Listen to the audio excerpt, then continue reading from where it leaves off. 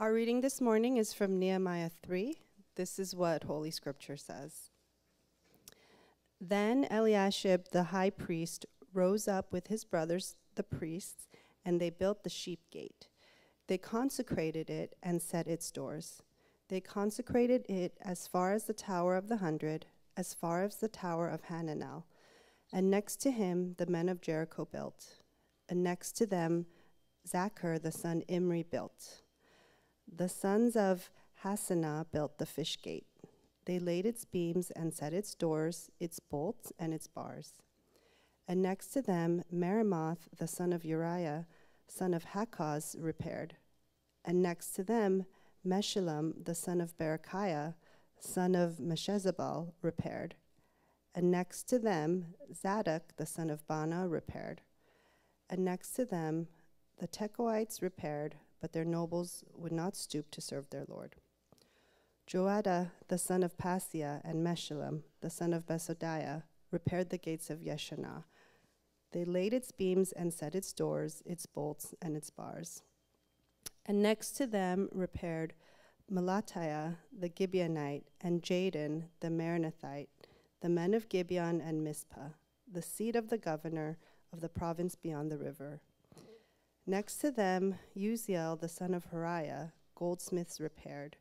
Next to him Hananiah, one of the perfumers, repaired, and they restored Jerusalem as far as the broad wall.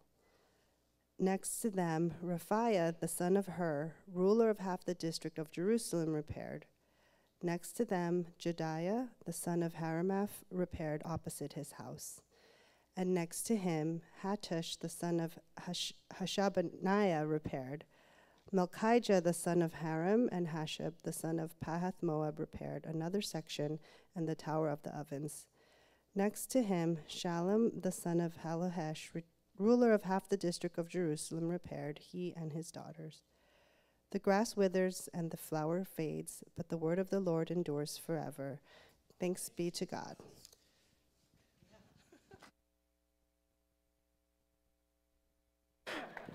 Yes, that was a very appropriate applause. It was quite a passage. Thank you, Grace, for reading that and practicing that. I know that would have not gone as smoothly as it did without practice. So there aren't too many more of those passages left in Nehemiah. So most of you are in the clear. So if I do ask you to read Scripture. But as we prepare our hearts to enter into this passage and learn what God has to teach us from this passage, let's go before him in prayer. Our Father, we come before you and we thank you for your word, even chapters that we wonder, what are we going to get out of this? And yet we know that your word is profitable. It's good for teaching, reproof, correction. It's God-breathed, and it is what we need, what our souls need. So teach us today. Show us wonderful things from your word. Show us how we are to live, and show us Jesus. In his name we pray. Amen. Now, one of the rituals and trials of our educational journey, one of the most dreaded assignments for many of us, is the group project. I don't know how exactly it's done today, but from what I remember, teachers don't really tell you how to navigate the dynamics of a group project. They throw you in a group of 4 and expect kids who have no training in leadership or teamwork to somehow work towards a common goal and to figure it all out. It's truly a trial by fire.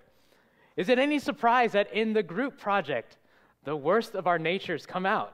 The people who tend to be controlling or dominating, they take over. The people who tend to be lazy and are happy, they're just happy to do nothing and let people do all the work for them. The people who tend to isolate themselves, they just do their own portion without any regard for how to collaborate or work as a team. And sadly, we carry many of these unhealthy tendencies into the workplace as well. Some of you who are younger here, you youth, you can ask your parents. Many adults dread team projects for the same exact reasons that you dread group projects at school.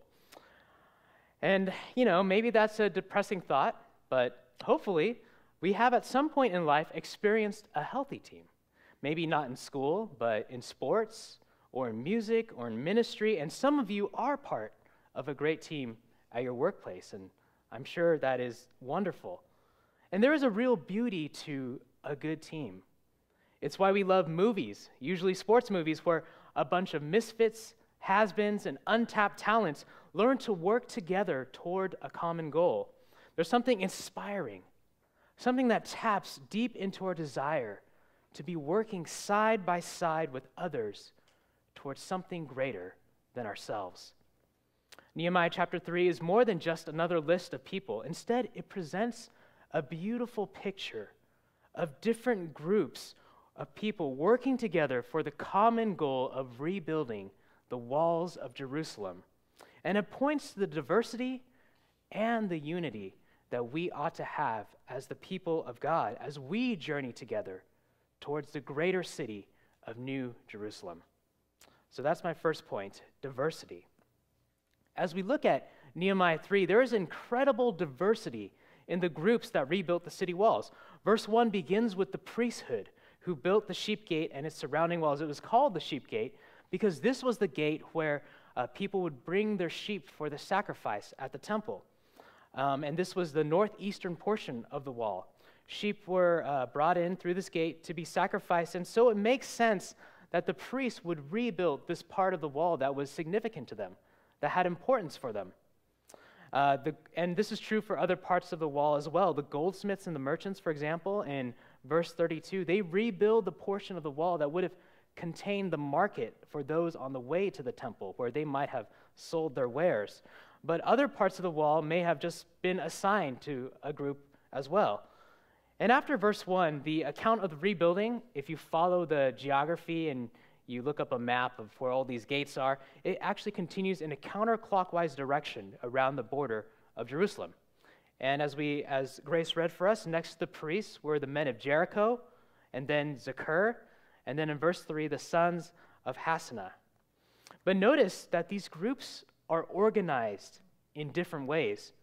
Priests are a group organized by class in Jewish society. Men of Jericho are a group organized by region. The sons of Hassenaah were a group organized by family relationship.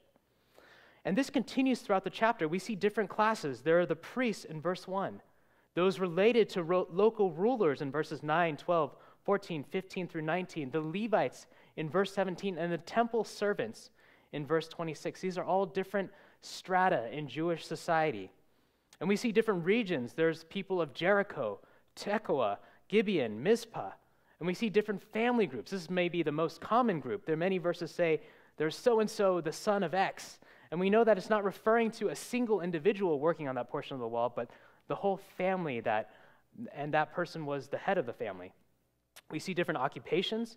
There's goldsmiths and perfumers in verse 8, and merchants in verse 32. We see different genders. Women worked on this wall, as we saw in verse 12. There's both diversity within these different groupings and across these different groupings. There's diversity on every level. Nearly every group within the community of these returned exiles is represented in this building effort. Now, it's popular today to emphasize diversity. Over half of the Fortune 500 companies now have a position called the Chief Diversity Officer. And this emphasis on diversity is in part because companies recognize that different strengths and perspectives of those from different backgrounds can actually enhance and make the company more effective in its mission. But what's the biblical perspective? The Bible offers something far more profound than just the practical implications of diversity or the cultural prestige of diversity, because there is a cultural prestige these days if you are diverse. There's a beauty to diversity because it reflects who God is. We often emphasize the oneness of God, which we should, but sometimes without an equal emphasis on his threeness. We believe in a Trinitarian God, which means one God in three persons. This is foundational to our theology: Father, Son, and Holy Spirit. It's a concept that's difficult for our minds to grasp and is ultimately a mystery. But the truth is that God being in three persons means that there is diversity in God himself, even as he is absolutely one, the very definition of unity. We see further in Scripture that when God creates humanity in his image, there is diversity. So Genesis 1:27 says this, "So God created man in his own image. In the image of God, he created him. Male and female, he created them."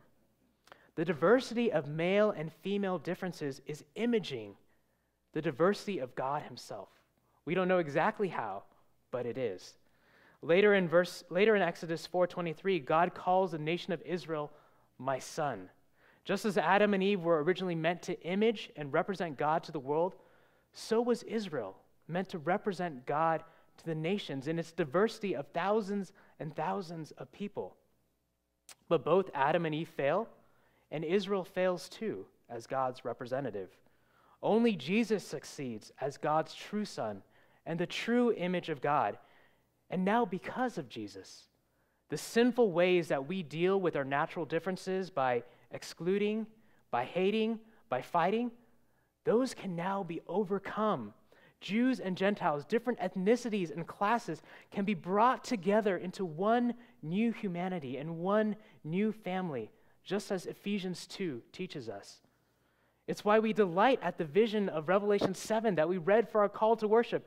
After this I looked, and behold, a great multitude that no one could number from every nation, from all tribes and peoples and languages, standing before the throne and before the Lamb, clothed in white robes with palm branches in their hands, and crying out with a loud voice, "Salvation belongs to our God who sits on the throne and to the Lamb." That image, that vision resonates with our hearts because this is a vision of diversity in worship that was always the intent of God. And it reflects God himself, who has lived in the joyful community of Father, Son, and Holy Spirit from all eternity. Just a little over a month ago, fierce snowstorms were pummeling the country. Buffalo was hit especially hard over Christmas weekend. And that Friday, Alexander and Andrea Campagna, a couple in their 30s and 40s, were prepared to wait out the blizzard when they heard a knock at their door. A group of 10 South Korean tourists were on their way to Niagara Falls, and they were asking for shovels to dig a van out of that had veered off into a ditch. The Campagnas knew that this was a dangerous storm. In fact, as you know, several people died in the storm, and they invited them to stay the weekend until the storm passed. The visitors filled the house. They were sleeping on couches, air mattresses, the guest bedroom, and they watched football. They talked, and what really made this story was that the Campagnas were fans of Korean food. They had mirin, soy sauce, gochujang, sesame oil, kimchi, a rice cooker, as well as a well-stocked fridge and pantry. So the guests were delighted to cook some of the best Korean food the Campagnas had ever eaten, and they got to eat it together. Isn't that wonderful? It's a story of hospitality, but also of diversity. There's something heartwarming about these two groups of complete strangers connecting over a common bond of Korean food. And even those who were welcomed in were able to bless those who had welcomed them in. Each had their role to play in this story. And isn't that what Jesus calls us to do as his body, the church? Too often we limit diversity in the church to race or ethnicity, but we each reflect the image of God uniquely. And we bring our experiences, our backgrounds, our personalities, our skills, our spiritual gifts as members of one body, representing Christ to the world, caring for one another as we would for our own body, and carrying out the mission he has given us to bring others into this new family, this new humanity. So encourage one another to use the diverse gifts that God has given us. Avoid favoritism when one type of personality or skill or socioeconomic class or marital status or age or ethnicity is favored above another. Let us communicate in the way that we welcome and the gospel that we proclaim, that Christ is for all people. Even as we emphasize the goodness of diversity, we should already begin to see that it's not diversity in itself that thrills us, but diversity joined with unity. That brings me to my second point, unity. Nehemiah 3 shows us that there were many different groups that built, but what makes this an inspiring picture is that they were united. Each of these diverse groups was working towards a common goal and a common good. The common goal was rebuilding the walls of Jerusalem. The common good was for the protection of the city and to restore the glory of God's name. And we can expect that because they were human, there must have been tensions, rivalries, difference of opinions, yet they were able to put aside their differences to work on the wall together. Verse 5 does reveal at least one group that refused to participate. You might have caught that in our passage. And next to them, the Tekoites repaired, but their nobles would not stoop to serve the Lord. The ruling class of the people of Tekoa refused to build, perhaps because Tekoa was close to a region ruled by Geshem the Arab, who opposed the rebuilding, as we saw in Nehemiah chapter 2, verse 19.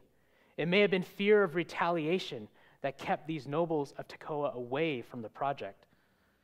But as one commentator points out, verse 5 is the single jarring note which highlights the remarkable amount of unity among the people. To see these diverse groups working in concert is like a world-class orchestra where all the different instruments, from the violins to the clarinets to the tubas to the triangle, they all play in perfect sync, creating a sound that could never be achieved alone. And this is the biblical vision.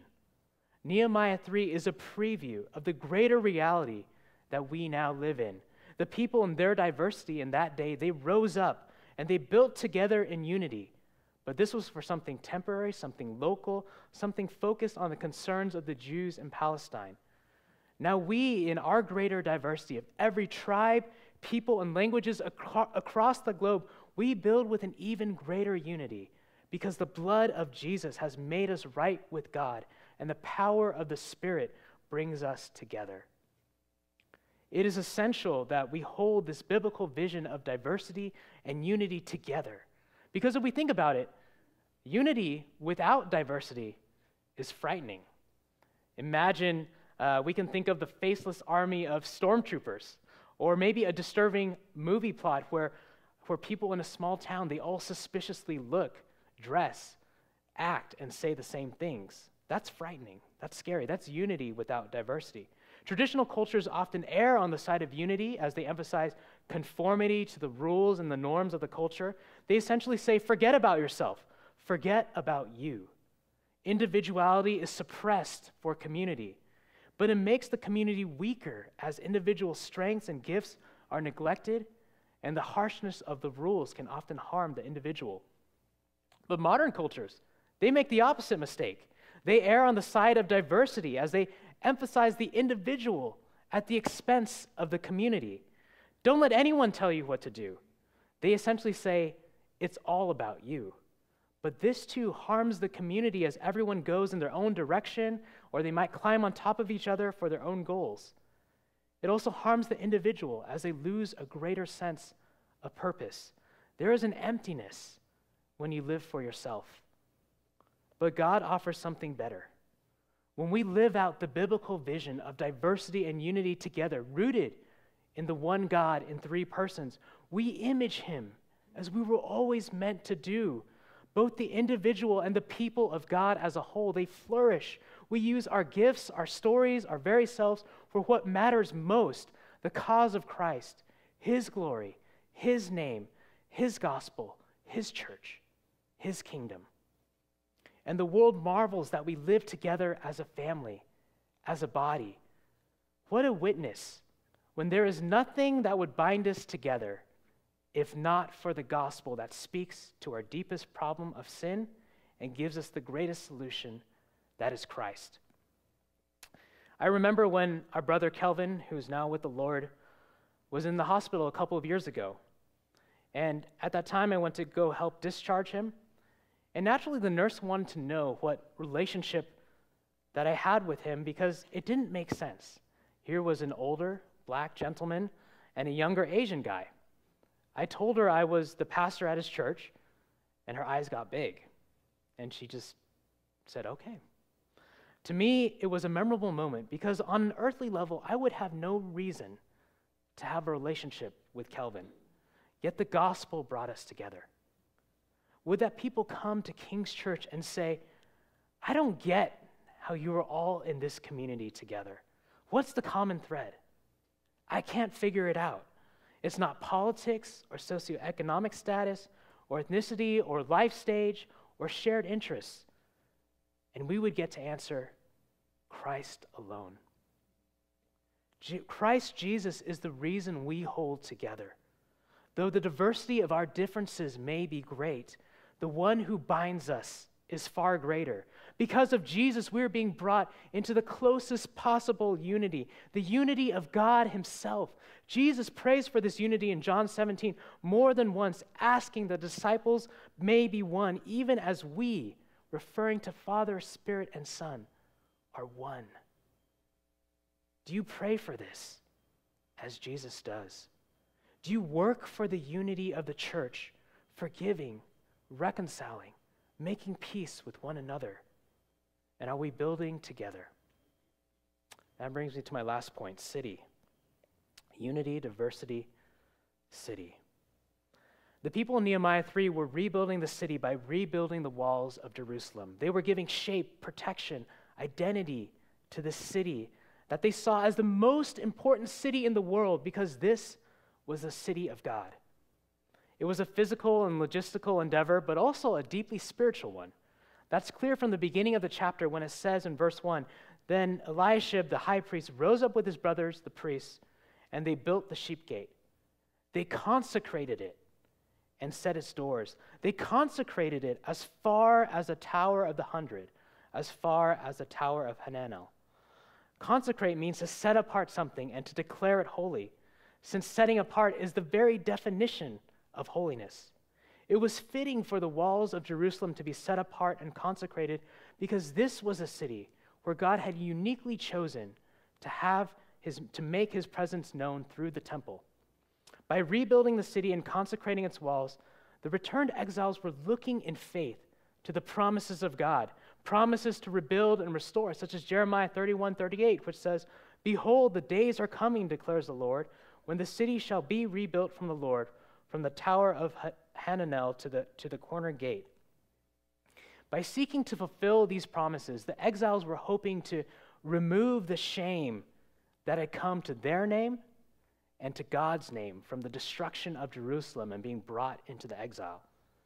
And yet, as we've noted before in the book of Ezra, the restoration and the rebuilding of Jerusalem in this time looks nothing like what was foretold in the prophets. It lacked the glory and the grandeur of the former city and the former temple. And most notably, the city that they rebuilt to protect the temple, it lacked the presence of God. If you guys know your Bible, the glory cloud of God came down when Solomon built the first temple. But that never happened in Ezra and Nehemiah. They could not undo the shame of their own sins through their own effort, the shame of losing the glory of God through their sin and rebellion. There's a famous image in Ezekiel where the glory of God moves outward until it moves outward of the temple and then outward of the city to return no more. But this is not just the problem of those in Nehemiah 3. It's the story of Adam and Eve, who tried to be like God and lost the presence of God as they were kicked out of the garden. It's the story of the Tower of Babel, the city of man's rebellion and their attempt to once again be like God. It's a sad, tragic history of Jerusalem, which was supposed to be the holy city, yet it too was another Babel as they went after their idols instead of God. And it's our story too, as we attempt to rule our own lives, to build our own kingdoms, to worship the idols of our age, and exchanging the glory of God for created things. Like the returned exiles, we too cannot undo the shame of past sins through our own effort. We need the glory and presence of God to come to us, just as Jesus did when he stepped through the temple. The glory of God had returned. We need the one who became flesh and dwelt among us, who shows us the very glory of God because he is God. We need Jesus to come and restore glory into our lives, to undo the shame of sin, as he bore our sin and shame at his death on the cross. For he is the true temple. Through him, we meet with God. More than that, by our union with Christ, we can have an unbroken relationship with God and together be transformed into a place where people come and meet God once again as his church now becomes the temple. And because of Jesus, the story of lost gardens, rebellious cities, and destroyed temples finds its ending in a garden city temple, New Jerusalem. In Revelation 21 and 22, the tree of life that was lost in Eden, it reappears, and in this city, it is available to all. And the temple is no longer in the middle of the city, for its temple, in Revelation 21, it tells us, for its temple is the Lord God Almighty and the Lamb. And did you ever wonder why New Jerusalem is described as a perfect cube? Revelation 21:16 says, the city lies foursquare, its length as same as its width. And he measured the city with his rod, 12,000 stadia. Its length and width and height are equal. This description is not meant to be literal. We're not to be expecting a cube dropping out of the sky. It's meant to be symbolic. But do you know what symbol it was pointing to? Because in Old Jerusalem, at the center of the city, at the center of the temple, is another perfectly cubic structure, the Holy of Holies. Nehemiah 11:1 describes the rebuilt city of Jerusalem as the holy city. But in the true holy city of New Jerusalem, God's people live in the unshrouded, unmediated, full presence of God. This is better than Eden. This is better than stepping into the Holy of Holies. The presence of God, which was once separated and veiled, comes to encompass the entire city. This is the city that is yet to come. And so we wait in faith and we build in faith. We answer God's call on us to build a community, a place, a city of God in the city of man, a place where we welcome all peoples to come and see, to come and know this God who invites us into his presence now, and the God who's preparing for us a city where we will live in his presence forever. Let's pray together.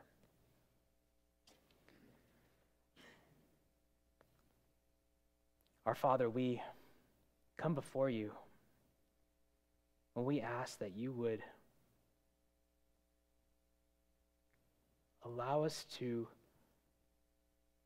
not just be looking at our present lives, our present busyness, everything that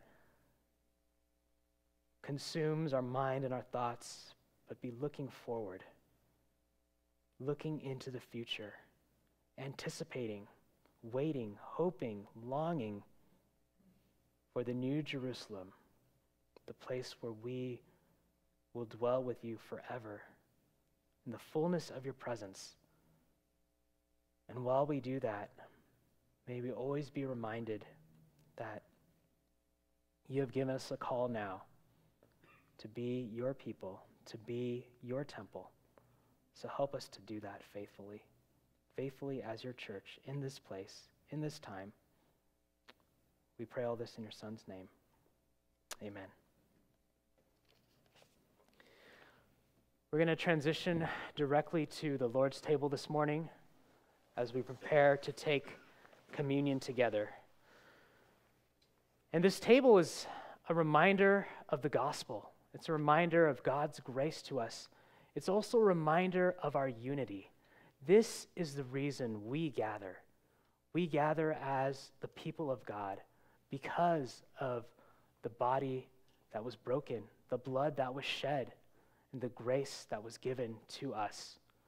And so as part of reminding ourselves of the unity that we have, the truth that we hold dear, the faith that we confess, let's stand together and read the Apostles' Creed together this morning.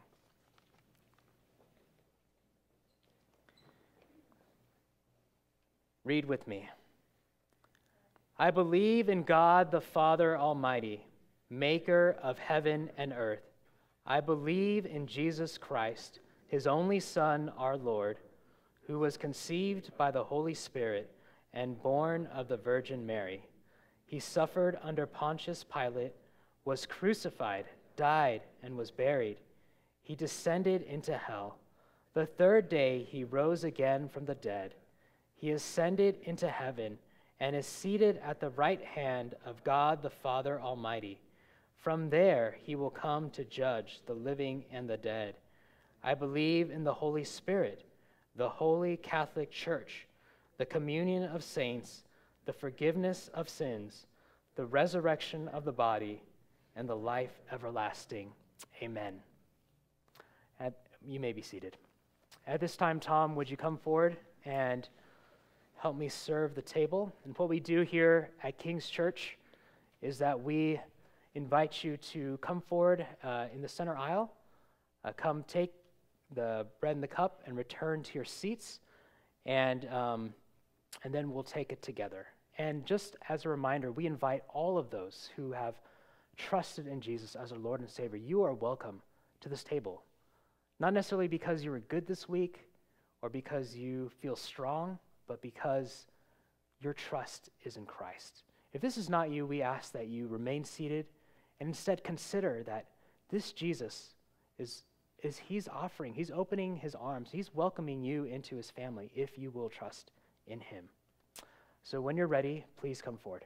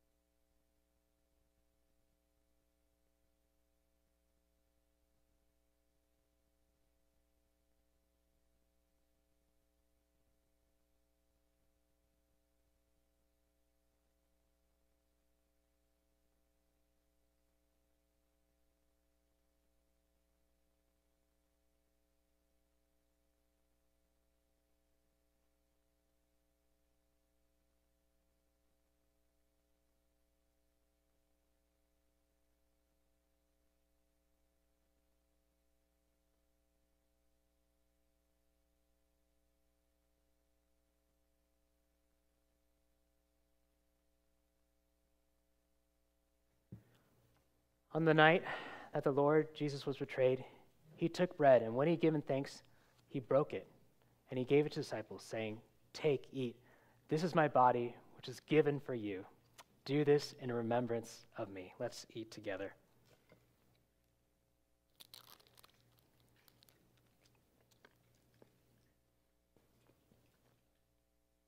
In the same way also he took the cup, saying, "This cup is a new covenant, sealed in my blood, shed for you for the forgiveness of sins.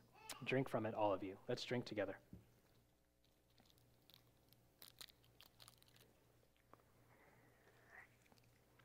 And let's pray. Father, we are so thankful that you meet us in our weakness with these visible reminders of the gospel, this visible gospel that shows us Christ. And thank you that Christ is present with us as we take and eat this bread and drink this cup by faith. We need you. We depend on you, and we need each other. Show us how we can be more a community, more a family, more one body as King's Church. Work in our hearts. We pray all this in your Son's name. Amen. Let's stand together as we sing this final song.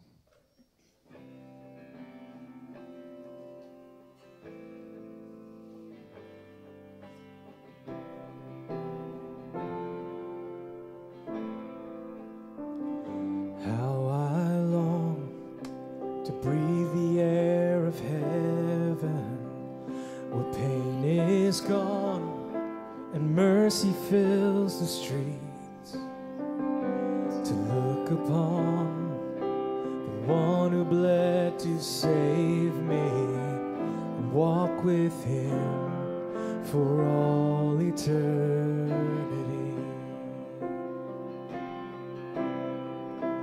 There will be a day when all will bow before him.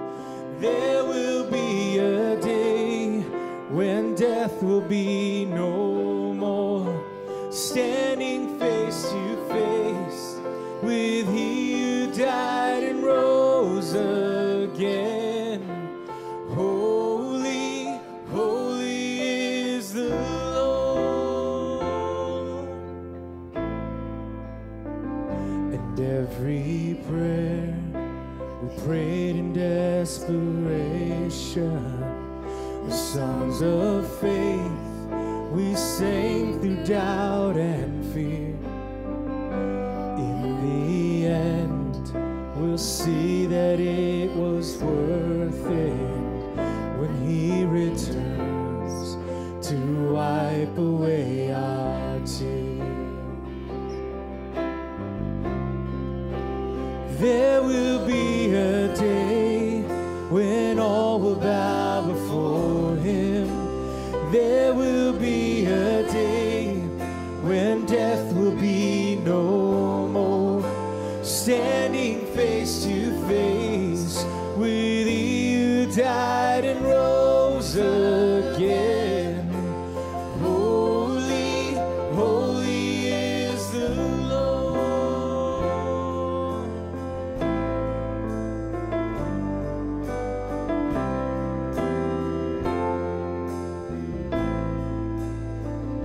And on that day we join the resurrection and stand beside the heroes of the faith. With one voice, 1,000 generations sing, worthy is the Lamb who was slain. Sing that again. On that day, on that day, we join the resurrection and stand beside the heroes of the faith. And with one voice, 1,000 generations sing, worthy is the Lamb who was slain. Forever he shall reign. So let it be today. We shout the hymn of heaven with angels and the saints. We raise a mighty roar. Glory to our God who gave his life beyond the grave. Holy, holy is the Lord. So let it be today. We shout the hymn of heaven with angels and the saints, we raise a mighty roar. Glory to our God, who gave his life beyond the grave. Holy, holy is the Lord. Holy, holy is the Lord. Holy, holy is the Lord.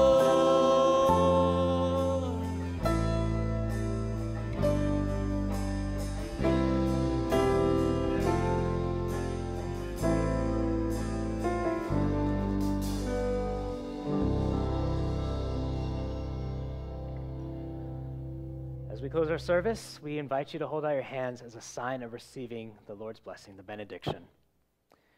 May the joy and delight of Father, Son, and Spirit, our triune God, who has loved you with an everlasting love, be yours today, and may we be one as he is one.